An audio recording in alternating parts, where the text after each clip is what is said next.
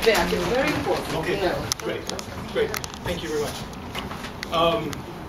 A situation in which I worked with a tyrannical boss. I was a young man just out of university, and I had an opportunity to become a toy maker. So I moved to a foreign town, and I became a toy maker under a master carpenter.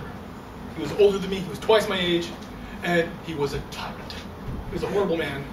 And he thought he was so great, and I was so stupid, and I had just come from college, and he often told me, "You college people think you know everything, but you don't."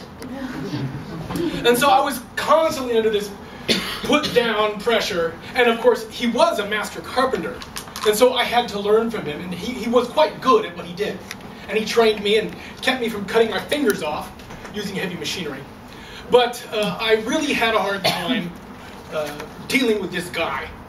So we were both Christians, and I tried to imagine the creative Christian way, how a Christian would deal with another Christian, God forbid, the worst thing ever, how to get along with this guy without getting all preachy and saying, well, you know, the Bible says this and the Bible says that. Because everybody hates that. Come on, everybody hates it. So what I did was I tried to imagine what it would be like to be in heaven with this man. Because, of course, in heaven everything's perfect, right? So it's going to work. And if God lets him in heaven and God lets me in heaven, we'll be there in heaven together. It'll be a great thing.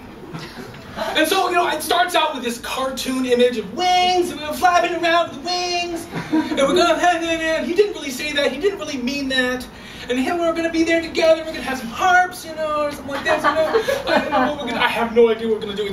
It becomes a nightmare cartoon, which the harp guy is smashing with a harp, and so it's hell again.